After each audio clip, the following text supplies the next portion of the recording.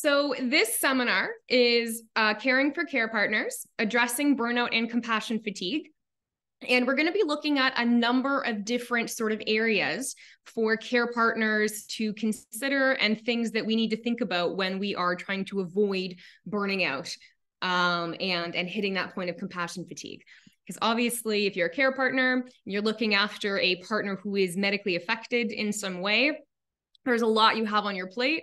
You are very prone to burning out. So we want to avoid that. We're going to look over a few things here and talk about some of the dynamics involved in care partner burnout. So the first thing we're going to check out is care partner tasks. So that is essentially, we're going to be doing a quick one over on all of the different things that care partners have to take care of in their day. So obviously roles and responsibilities that they take on are complex and varied. If you're supporting a partner with a chronic illness, a cancer treatment, diagnosis, there's a lot involved in taking care of that person. And a lot of different aspects are impacted by that. So care partners are involved in all these different aspects of life. The workload can be exceptionally heavy. It takes a lot of energy, a lot of hours in a day. So just to get an idea of how much is on a caretaker's plate, we're going to go through 3 separate sections of tasks that they might have to attend to. And just get, like, again, a view of the breadth and depth of all these things. So that when we talk about burnout, we can understand why care partners in particular are at risk of this. So first of all, we're looking at physical tasks that care partners have to take care of. So patients living with a chronic illness, undergoing medical treatment, they're physically exhausted. It's very hard to find the energy to move your physical body to do things around the household. So often that becomes the care partner's responsibility. So some things that the care partner might be physically responsible for, that their body has to take on as a task: vacuuming, cleaning surfaces, doing laundry for multiple different family members, organizing different household items and spaces, transportation to different appointments, to school, after school activities, cooking multiple meals a day, which is physically engaged. You're on your feet, you're moving back and forth, you might be reaching up to get things, you might be getting different equipment. That's physically quite a bit of work. Providing childcare throughout the day, that can be very physically exhausting. And running errands around the community. All of these things involve using your physical body.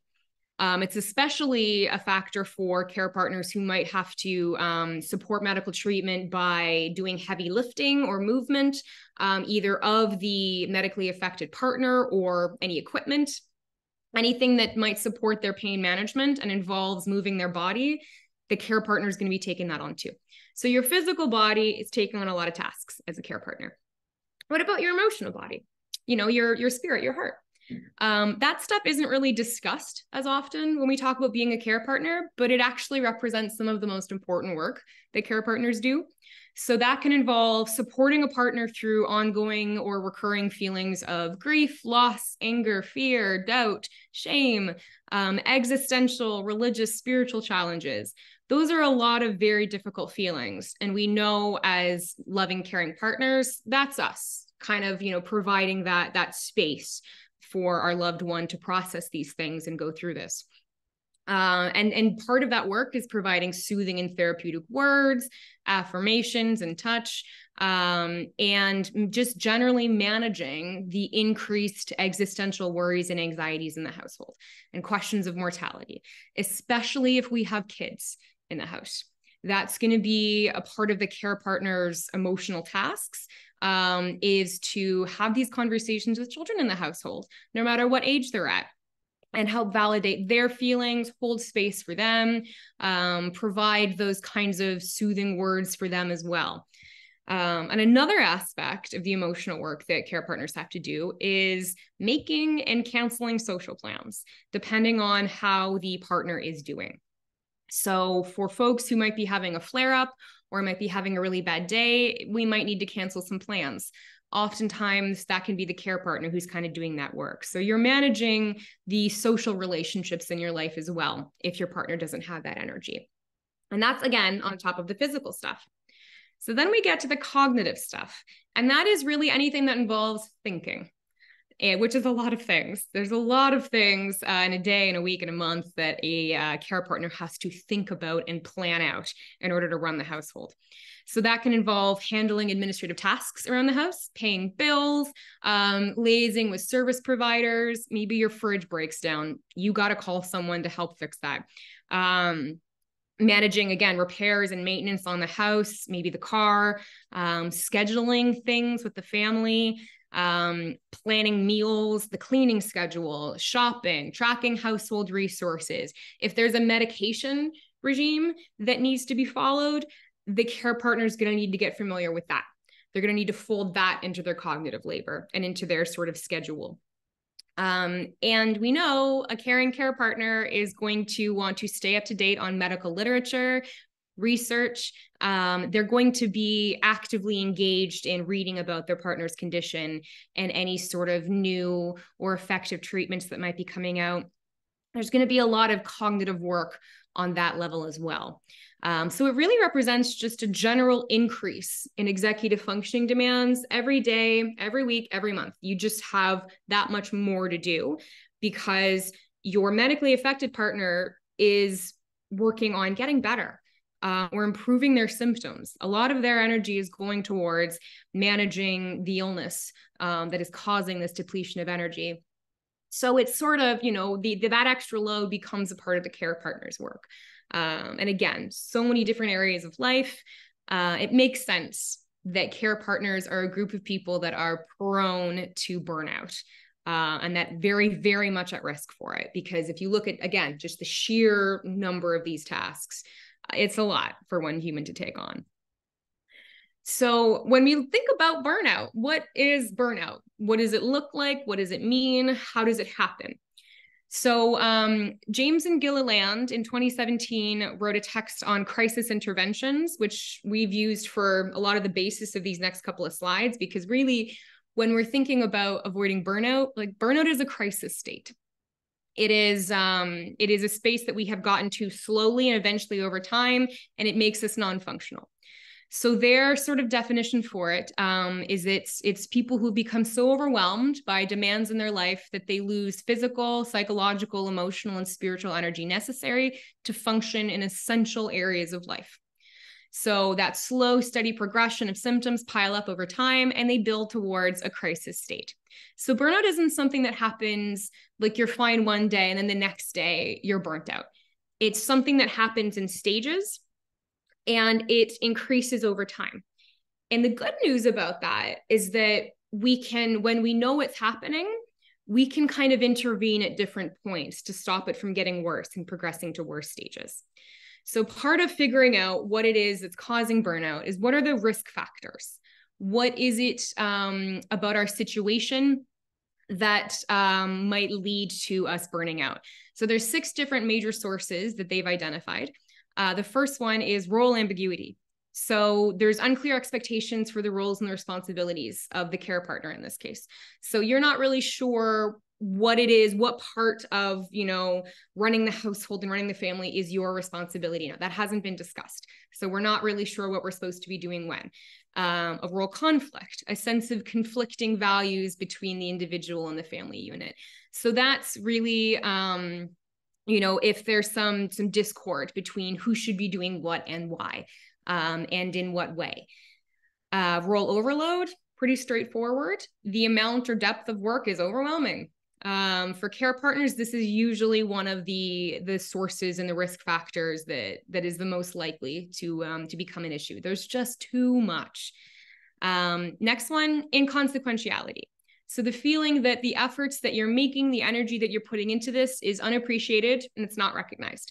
So you have an absence of recognition, of acknowledgement, of rewards for it in some way. It really, people aren't saying thank you enough, or aren't expressing that they see what you're doing and they appreciate it and they really have a sense of how much there is involved. So it's almost kind of feeling invisible in a way, like it's inconsequential what you're doing. And following on from that, similarly, is isolation. You don't have any support nearby. There isn't anyone supporting you in any way, shape, or form. You are isolated. Autonomy is if you are unable to impact important decisions and on processes in your life and on the way that things are running in the household. So essentially, you don't have impact. You aren't able to speak up, share your perspectives, share where you're coming from, and have it make a difference in your environment. All of these things are going to make it much more likely that you'll burn out in the work that you're doing. Next, we're going to look at the different levels of burnout, because there are actually different types of burnout. And it's very important to think about what type of burnout we're experiencing so that we know how to apply an intervention and how to fix it, essentially. So different levels of burnout involve activity. So that is burnouts tied to one particular activity. It might be really intense, really high demand energy. It requires a lot of repetition and it depletes your resources for that specific activity. So for example, you might be done with cooking. You might be like, nope, I cannot look at another frying pan. I cannot step into that kitchen. My energy for cooking has completely burnt out. Can't do it anymore. In which case, applying an intervention there is a little bit easier, because you can say, oh, we're doing takeout for the next couple of days, where we're reaching out to extended family members to get help with cooking. We're going to give you a break from that activity. The next one is state, which is when burnout is tied to a particular time and place. So that might actually subside when the environment changes, or if it keeps repeating, it's going to cause more anxiety. So the challenge for care partners here is that if that space, that environment is your home space, well, you have to be there. So what can you do around your environment to shift the parts of it that are stressing you out and that are causing that burnout? So it's sort of, again, it's leveling up as we go. First, it's just an activity, then it's an environment. And then the next one is trait burnout. So that's the most serious level, where you've become so resource depleted that you are non-functional in your day-to-day life. There is no activity, there is no environment that doesn't deplete you almost immediately. And this is really the sort of crisis intervention point, where an intervention does need to happen, because otherwise harm will come to the care partner or the family unit. This is a particularly important type of burnout for medical professionals to think about as well, because this is the point where you might make mistakes in your medical practice.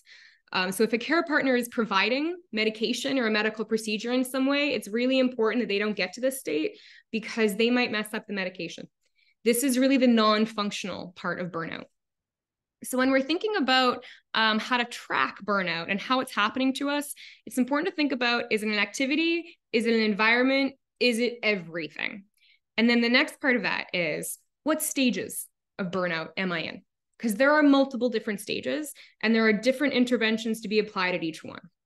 The first one is enthusiasm. It's not really a stage of burnout.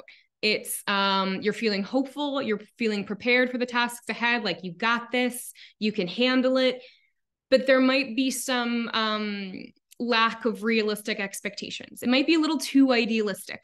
It might be that you don't have a full grasp of exactly what it is that's involved in this. And that can be sort of helped with different training programs, different seminars like this, people just kind of prepping you and letting you know that this is going to be a lot and there is a risk of burnout. Stage 2 is stagnation. So that's when you begin to feel as if important personal needs are not being met, and you're starting to just kind of notice that something doesn't feel quite right. You're feeling a little bit too tired too often. You're getting these little stressful voices come into your head that say snippy little things.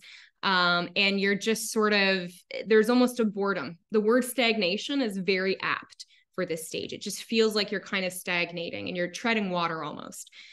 The third stage is active frustration. So you're showing signs of an impeded ability to function. You're struggling to manage obstacles and challenges, and you're starting to question the value of the work that you're doing.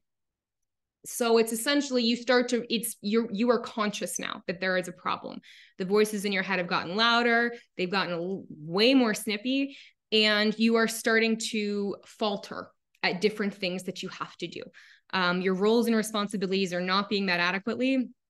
You're tired. You're really getting to burnout.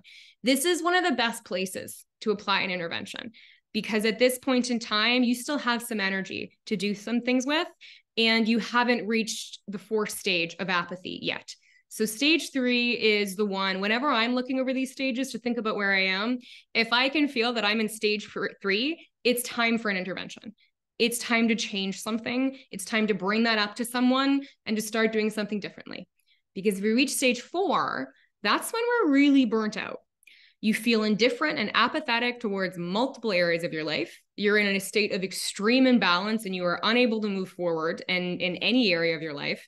And you are making big mistakes. And the worst part is you don't care because you just don't have any energy left. Your body, your brain, your spirit is done. And the danger of that, of course, is that that's where relationships break down and where harm really gets done. And then we kind of reach what is almost like the final stage of burnout in some ways. It's categorized as a separate thing, but it really is a kind of part of this process, and that's compassion fatigue. And it's exactly what it sounds like. You're so depleted, you are so drained of resources after a really intense period of caregiving and lots of compassion and lots of sympathy and empathy that you have none left. You are fatigued of giving compassion. And the danger with that is that someone will come to you in pain and you will truthfully and fundamentally say, I don't care. I don't care that you're in pain. I don't have it in me anymore. And that's not a great place to reach as a care partner or a services provider, because again, real harm can happen there, both to the care partner, to your relationship, and to the affected person. We really, really want to make sure that we don't get to this stage, because from a relationship therapy perspective, this is really the point where things are said that you can't take back and that you don't necessarily mean, because they're coming from a very burnt out, tired body. So it becomes one of these things that we want to intervene before it gets here. It's understandable when it happens because we're doing so much work up to that point that we have literally depleted our compassion battery. It is empty. It makes sense. But what can we do to notch that up again? Because our partner and ourselves and the people in our lives do deserve compassion, but we also deserve to have enough of it there to offer and not have it be completely depleted. So some questions that we can ask ourselves when we're thinking about resource management as a care partner, because one of the biggest challenges as a care partner is going to be managing resources inside yourself, in your partner, your family, and the household at large. And all of the literature on care partners and chronic illnesses point to this as being one of the biggest challenges that they have.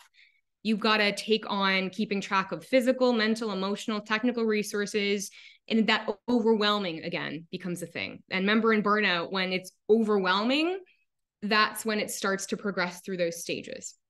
So these are some questions that care partners should consider in order to help offset the load of resource management that you have.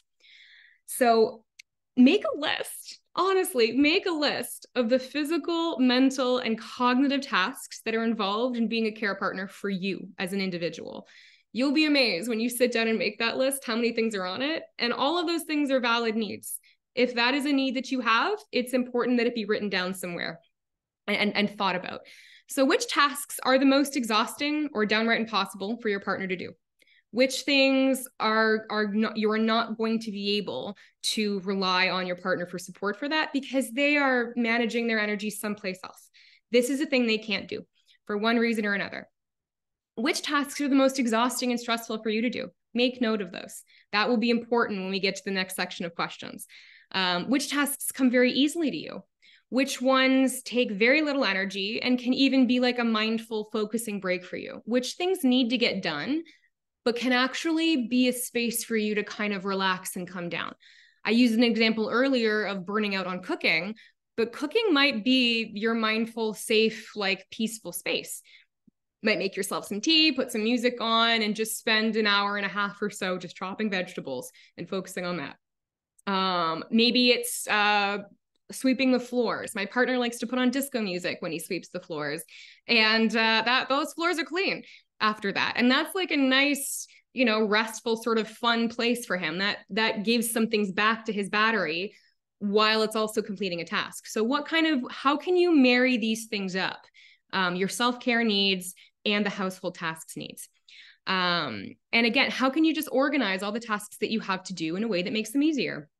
That's going to be a really important question to consider when you move forward on how you're saving your own energy and time. On the same level, what can be offloaded?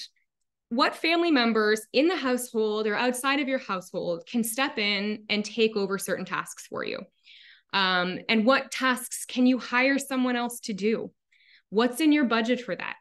Because any time and energy that you spend on a task, that's time and energy out of you. If you have money that you can put towards someone else providing a service for that, save your time and energy. If you don't have the money to do that, then again, how can you make these tasks easier to do? What can you do that streamlines these things? And again, on that level, what are my support systems and when can I activate them? Which family members, friends, neighbors can be called on to help with some of these tasks? Who is best at what in your life? And who is most willing and available to help? Call in the troops. When is it time to call them? That's another question. How will I know when it's time to call them? Check those burnout stages again. Check where you're at. If you're at stage 3, it's time to call some people in. You are entitled to call for help, and it is actually very necessary that you do so that you don't reach that stage 4. So again, some of your resource management involves other people that you're connected to. So the next section we're going to take a look at is self-regulation, which is also a really challenging part of treating burnout in care partners, because a lot of the time a care partner is going to prioritize the medically affected partner's needs. The measure of health in a household is often, how is that partner doing? How are they doing? I'm fine, whatever. How are they doing? And that's natural. That makes sense. But the fact is that our minds, bodies, and spirits are like machines. They need maintenance and they will break down without it. And they will progress through those burnout stages. They need their oil changed. They need the tires rotated. You need maintenance. So here are some questions that you can keep in mind when you're trying to protect against burnout. Similar to the last slide, make a list, again, of your own personal needs on a physical, emotional, social, and cognitive level. Make a list. And then go through them all and ask these questions. What needs isn't being met and why not? How important is that need to my functioning? If that need is important to your functioning, it's got to start and you've got to figure out how to meet it. Is it something that you can address easily and without a lot of effort or planning ahead of time? Do you just need 5 to 10 minutes of a little mindful break every now and again that you can just take as you need it? Or do you need to prep and plan something ahead of time? Is it going to take something that you need a specific resource, a person, or a date or time for? Is it a couple of days away somewhere, a break from the house? Maybe you've reached that state burnout and you are just burnt out on the house, and what you need is a couple of days away. How can you arrange that? Can you do it with your partner? Can you do it with a family member? What does meeting that need look like for you? Another really important question is, what aspects of your identity that are not connected to being a care partner have you had the time and space to nurture? Was there a hobby that you were really involved in and really identified with that isn't getting your time and focus anymore? Is there something that is really, really important to you from a spiritual or emotional perspective that, again, that's not getting the focus? How can you bring that in meaningful ways? Do you have a safe space, person, or situation for exploring and reflecting on your feelings? Whether that's friends, family, therapy, you need to get the feelings out. You need to do the reflecting. It's part of the maintenance. Are you being honest with yourself and your partner about your needs and things that aren't being met? This also comes up a lot in the literature on care partners, is that they protect their medically affected partner by, I'm fine, I'm good, don't worry about me, I'm all good, you worry about you. But that can lead to burnout too. So are there any hidden stressors or depleted batteries that you're protecting them from knowing about? Are you afraid that bringing up your own needs will be a burden on them, which is usually what the thought process is? But then what are the dangers of continuing to hide that from them and potentially increasing your symptoms? What could that lead to? And how would they know if you told them? How would their awareness of your challenges impact your care partner? And are those things that you could work on together as a couple or as a family? Is there something that you could do that fills both of your batteries back up, and you just don't know that until you talk about it? So again, a lot of these questions in particular are tough for care partners because it forces them to think about their own feelings and experiences and center those in a conversation with a partner that, they often want to protect from any more negative feelings, any more negative sort of things. But these aren't negative feelings. These are needs that you have as a human and that you can maybe meet together as a couple. And a part of that is, again, have you adjusted to the new normal of your situation? There is a new normal here. Have you taken the time together to grieve and mourn the loss of your old normal? What can you do to process and validate those feelings? What are the challenges of the new normal? And are there any aspects of that old normal that you can incorporate in meaningful ways? One of the things that my family and I did when we were going through some cancer diagnosis and treatment experiences was I held art lessons for them every week for a couple of months. And it was just a mindful, connecting, creative activity that we did that wasn't focused on the illness.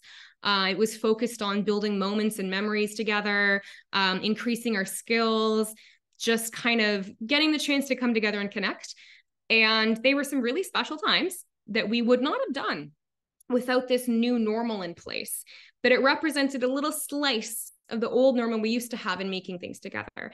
And that was very healing for everyone involved. And the care partners involved all felt like, they were getting their needs met too. We were sharing something. So what can you do as a family and as a couple that incorporates some of those things that you love to do together and helps you focus on those moments and connect instead of always just kind of running around having to attend to some of the more stressful aspects of what the new normal is? So those are some questions to think about for self-regulation and validation, which, as we've learned, were very important in addressing burnout. And now we're going to look at some interventions that are both preventative and so sort of following along from this, and that can actively help if we are dealing with burnout already. So there's 3 different pathways for supporting care partners at risk of burnout: preventative training and therapeutic programs, interventions in the household, and interventions with the individual. So training is really, seminars like this one, things that focus on finding balance between care work and personal needs, setting and achieving realistic aims for our family and ourselves. And it helps build that strong foundation that they can support their family members from without burning out. And taking part in therapeutic groups and programs. I know a lot of people are hesitant to do that, but it makes such a difference to have a space to be able to explore and express and reflect on the experiences that we're having, the feelings that we're having, and to hear validation back from other people and to know that you're not alone. That does a lot to sort of fill our emotional batteries back up so that we're not burning out on that level. And if we have a space to talk about these things, it's much less likely that we'll reach stage 4 in burnout. So interventions in the household can kind of involve the daily operations and the familial values. These things are going to have a real impact on the pathway to recovery from burnout, and it also helps prevent them to begin with. So one of the biggest things, again, and I can already hear care partners being, oh, wouldn't that be nice? Yeah, it would be great. And it's kind of necessary for avoiding burnout: a manageable workload, both in depth and breadth, and an insistence on regular breaks and time limits for highly stressful tasks. So going back to that last slide about resource management, if you know a task is highly stressful for you, we've got to put a time limit on how much of it we do in a week so that we don't burn out on it, both from an activity perspective, a state one, and a trait burnout perspective. Because it really is that overload and that overwhelm is a big, big factor in burnout. A positive, vibrant environment, from your household decor to the shared family values and goals that people work together collaboratively. It's not always easy to get your family on board with being positive when there's been a diagnosis or there's a chronic illness going on. But again, when we come back to that sort of finding special moments to connect, having gratitude for the things that we do have, and making sure we highlight those and think about them and hold them just as much as we're holding our frustrations. And again, sometimes just the positive environment, doing something together. There was some folks I know of who did a family mural together on the wall, and it was a very special, it helped them literally visually when they walked in. It was a good reminder, and then the process of it. A well-organized system for dividing household tasks with varied forms of support from extended family and community members, people who are there to keep an eye on the care partner.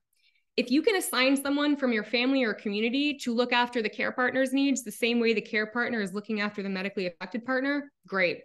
Just someone to do a check-in every now and again, make sure they're eating well, they're sleeping okay, and they have space to talk about things if they need to. And if you're organizing, again, your system of tasks, it's much less likely that you're going to be taken off guard with more of them and have that kind of sense of overwhelm. So similarly, specific time and space for care partners to discuss their emotions and their experiences with qualified health professionals, if you can get access to one, if you can get a therapist, if you can get in a group, if you have close family and friends, make use of those resources. And specific time for them to incorporate faith and spirituality into your wellness routine, if that's something that works for you. If it provides a lot of existential soothing and emotional comfort to kind of incorporate those routines and those aspects into life. If we go to church on Sundays, that can be a nice, safe, healthy, mindful space for connecting with ourselves and our spirituality. If we have other little groups that we go to where we explore these things and we get to talk about these things, that can do a lot to fill our batteries back up. And lastly, it's positive reinforcement and open displays of support and care that are showcased to the care partner, both from the medically affected partner and from family, friends, and community members. This sounds sort of, intuitive and like it might be a small thing, but it's actually huge to receive a thank you, or I really appreciate that, or that really means so much to me. That does a lot to protect against burnout. Anyone who's ever received a really well-timed thank you when they really needed it and has just kind of felt the stress melt off them, like, thank you for saying thank you. I really needed that. That was great. That makes a big difference. So the medically affected partner can do a lot to help their care partner by just saying, I really see all the work you're doing and I want you to know I really appreciate it and it really means a lot to me. Those things can help. So interventions within the individual. So it all depends on the stage of burnout that you're at and the level of it. Is it activity, state, or trait? So those who are in stages 2 or 3, there's a couple different actions that you can still take at that point to kind of prevent it from moving any further.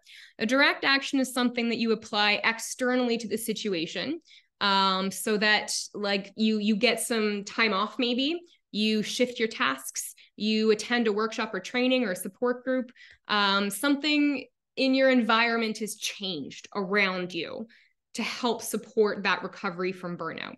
Palliative action is something that's applied internally to your thoughts, your emotions, and your reflections on the dynamic. So that can involve health and lifestyle changes, going to personal therapy and engaging in changing thoughts and emotions with a professional, doing leisure activities, and finding ways to inject humor and joy into your life. It's not always easy in some of these situations, but it makes a really big difference. So some of the little self-care things that we can do, I've listed here. We still have a bit of time. Ensure you're meeting basic needs. I know that's not going to be easy for care partners. Again, I can hear people being like, oh, wouldn't that be nice? Yes, as much as you can. That should really be priorities because, again, our bodies are machines. They need maintenance, they need sleep, food, and exercise. They are revitalizing activities. And when you need them, try to make time for them and find energy because it will give you energy back. It will reward you. It's annoying how much it rewards you. It really is. Ensure you're getting the occasional mental and emotional break from those high stress tasks. So we've mentioned that a few times. And again, it might sound unrealistic to people who have to do these tasks on a really regular basis, ongoing. But whenever you can get yourself a break or get support on it, that will help you avoid burnout. Cultivate a sense of humor and levity about some of the situations that you're in. That makes a really big difference. If you can laugh about something instead of cry about it, your body is going to feel that. Both things address cortisol levels in a different way. Crying and laughing both release cortisol, but laughing does it in a sort of less stressful way if you can manage it. Both are fine. Both are absolutely fine. But whenever you can laugh, laugh. Exercise choice and autonomy in the direction of your personal therapy, and find achievable short-term goals that meet your needs. So again, that autonomy piece from earlier, it's really, really important that you have a space where your voice is heard and where you feel heard and seen. Find a leisure pursuit that brings you some peace, relaxation, distraction. You deserve time in the day where your brain is not thinking about these things. Because again, it needs a break. It's a machine. If it doesn't get a break from thinking about this, it will habitualize going until it breaks down. So if you can teach it and habitualize it into having a little bit of a break, whatever that looks like, it will make a big difference to its maintenance. Same level, a process which cultivates mindfulness, awareness, resiliency, meditation, journaling, quality time in nature and with family and friends. So things that are restorative, that fill that battery back up again. We just can't work with an empty battery. We need to engage in things that are filling that back up. So some of those activities work for people. It's all individual, but things that are contemplative and calm and connecting. Similarly, a physical activity that provides health benefits, really helpful. Whatever it is however you like to move your body, try to do that. Is it rock climbing? Is it running or walking? Is it a team sport? Is it something that you can do? Is it just sort of like floor exercises? Keep your body moving if you can. And then similarly, a creative activity, something that provides a positive sense of emotional and spiritual growth, something that helps your brain kind of distract itself and be in a different realm for a while. There's lots of different creative activities you can engage in that will help provide that sort of soothing and that peaceful space. So lastly here, I just have some assessment tools in case anyone's interested. Most of these assessment tools are for human services workers, so counselors, therapists, nurses, and things like that.